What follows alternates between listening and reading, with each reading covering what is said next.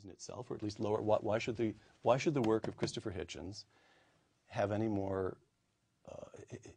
claim on my attention than the random poundings at a keyboard of a chimp?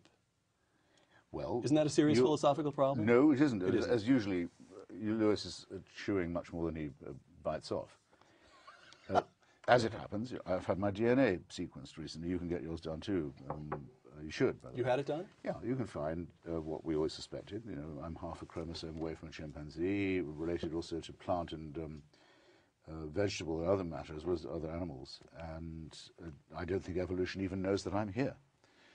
And I don't think that the Big Bang originated with me in mind. I'm sorry to say that I'm not as solipsistic and self-centered and arrogant as the religious would have me be. I don't think that these processes had me in mind or are aware of my presence. Doesn't make me feel that I can go and do anything I want. Why doesn't it? I don't know why it doesn't. But I do know, by counterexample, that if I put this problem to you, name me an ethical action taken or a moral statement made by a believer that could not have been made or performed by a non-believer. I very much doubt you'll be able to do it. At least no one else has been able to yet.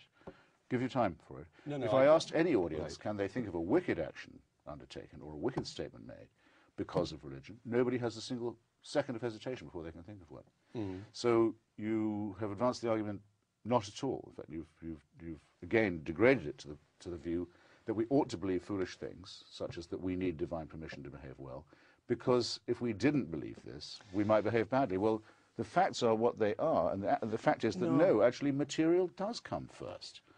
But I've already material. Granted you, the mind is a brain before it's anything else. Of course, anyone who says to the contrary is talking abject nonsense. No, but I think you're opening yourself to. All right, if you won't take it from Lewis.